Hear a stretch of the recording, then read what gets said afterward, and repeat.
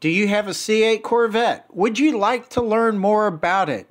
Well, let's do that. Meanwhile, take a look at this quick cartoon. It pretty much exemplifies not only Corvette owners, but many people with nice cars.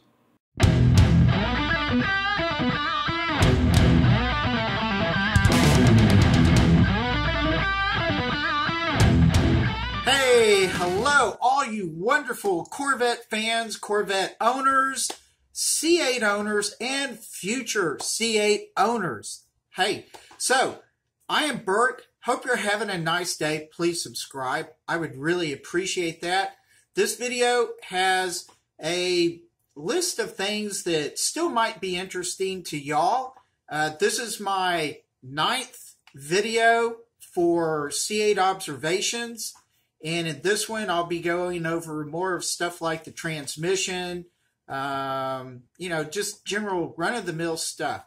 Here is actually my list right here. I will tell you briefly about the hot transmission warning, idling in first gear, or getting into neutral, downshifting, then moving to passing in automatic mode and in manual mode, trip counter disappears. I will be giving you information that will come straight from the owner's manual or from experience. All right, so I hope this will be interesting to y'all, and let's have some fun. Let's begin by addressing the hot transmission warning message. In the owner's manual, it says that you will get a hot transmission message when the fluid's hot. So do not drive under this condition. Stop, idle, let the transmission cool down. This message clears when the fluid is cooled. Over on the left-hand side, I altered my tiles so that I could monitor my transmission fluid because I drive a lot of windy streets down in East Texas, kind of up in my Northeast Texas area, and when I go across the border into the mountains. We drove for 8 hours. I pushed the car, and right here, under the transmission fluid tile, it suddenly popped up with, I believe I recall, 187 for the temperature, and the whole display right there changed. Now I was watching my trip counter, which is over on the right-hand side in this larger tile. Now, when the message came up, it filled that whole tile space, and it went back and said basically transmission was hot, stop and idle until the transmission fluid cools, and that was basically the message. I slowed the car down, I drove minimally, and within just hardly even 5 seconds, maybe even less than that, these messages disappeared. And I really can't tell you any more than that. Just if you're out and you're driving for a very long time or pushing the car, keep that transmission tile up, have it fixed somewhere where you can monitor it, and just be ready for something like this. Personally, I don't see how stopping and idling will cool the fluid down. I would think that having air passing over all the coolers would be ideal while driving slowly, not pushing the car. In case you think that my quick little problem could have been something else, I would like to just say no. It was not overheating because of coolant leaks or anything like that. I don't think so. It was not heating because of internal transmission faults related to components. I don't believe that's it. And, you know, I was just pushing it, kind of like Amelia Hartford. If you don't know who Amelia Hartford is, she has her own YouTube channel. So one other problem some people might have is they will add these little protectors on the front radiator grills, or actually it's the front AC condensers. But no, I don't think this is my issue because I don't have these. But some of y'all might, and if you do, you might want to, keep this information that I'm giving you in mind. She was having a lot of front grill damage, and so she was looking at the AC condensers that are in front of the radiators, and they were getting pulverized. So she replaced those front AC condensers and put these protectors on there. So if you've done this, just be careful. Like I said, keep that transmission temperature tile up and just keep an eye on that. Especially if you drive long hours aggressively or both. Another reason why this hot transmission message popped up could be because of, well, transmission fluid. Now, in the owner's manual, track events and competitive driving, well, they tell you what to do. They say add 2 more quarts of transmission fluid prior to tracking. Now, I'm not saying that I need these 2 quarts, but I am saying that when I drive for many hours aggressively on these twisty roads and hills, it's virtually the same thing. This topic is something that some of y'all may think about or be curious about. It's idling, which is you idle actually in first gear, not neutral, regardless of whether you're in auto or manual mode. Here I go back to the manual again. Read the section on dual clutch transmission, DCT. So this says, caution, the vehicle is not designed to stay in neutral for extended periods of time. It will automatically shift into park. All right, I'm in drive mode, automatic, going down my street, and I'm gonna get up to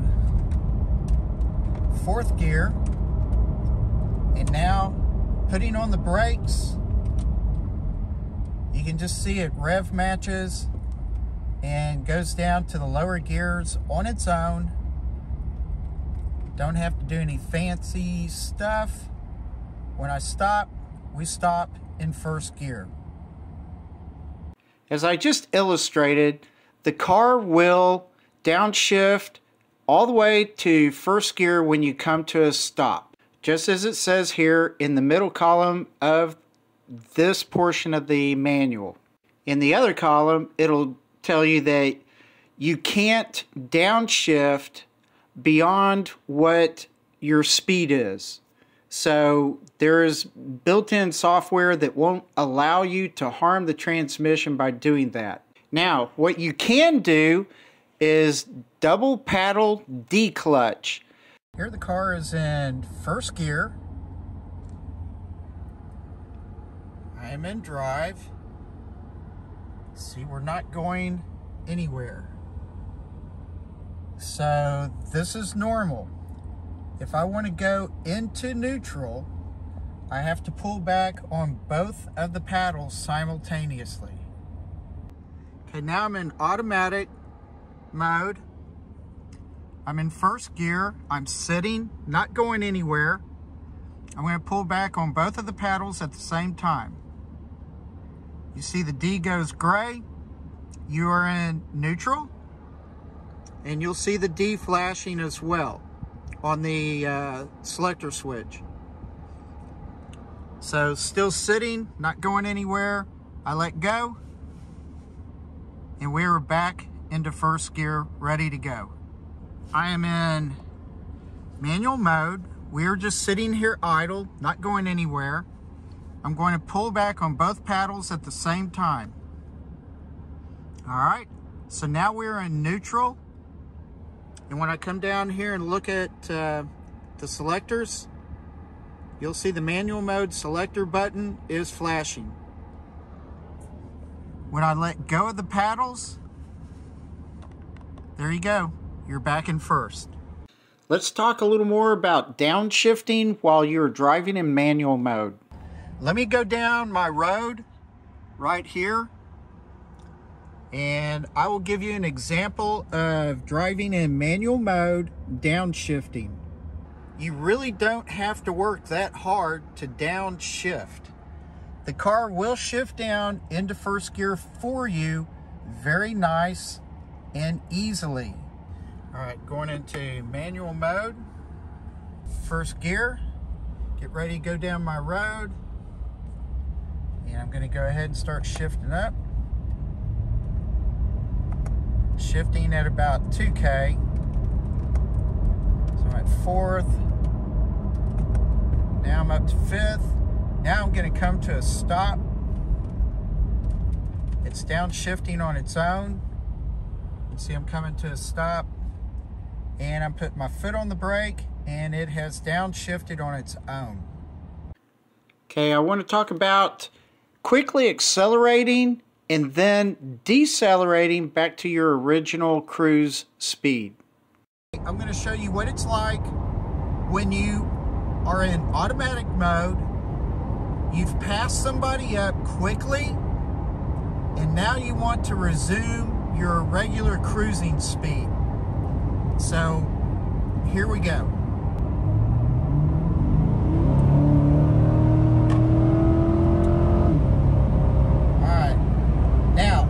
So we'll say I just passed somebody up, still in 6th gear, high revs, I'm coasting, I'm not touching the paddles or doing anything. I'm going to put my foot on the gas now a little bit. It's still in 6th gear, wondering what I'm going to do next.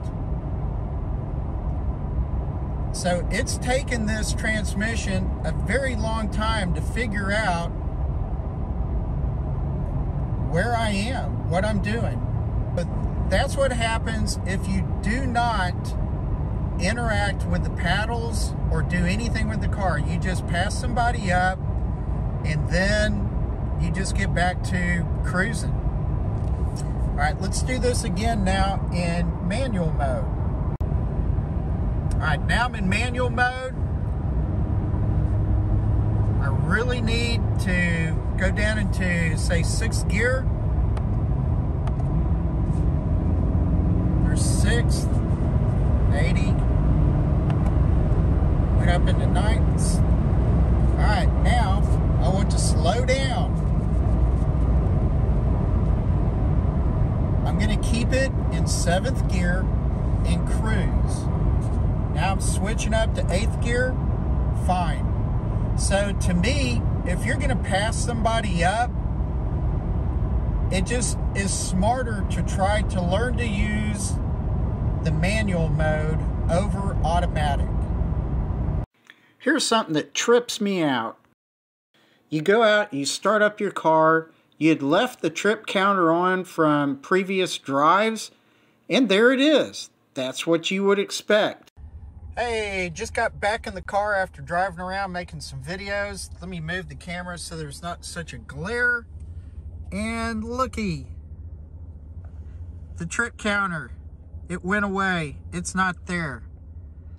So it's intermittent, but yeah, every now and then I get back in the car, trip counter has disappeared, nothing there. For some reason, every other time my trip counter display is blank. I either have to scroll down to trip counter 2 or go through reset. Well, that'll do it for this video. Thank you so much. I really do appreciate y'all watching this video and hope it has been instructional and given you a little bit of feedback on maybe some things that you've been wondering about. So with that, relax, take it easy, and I will see you later. Bye.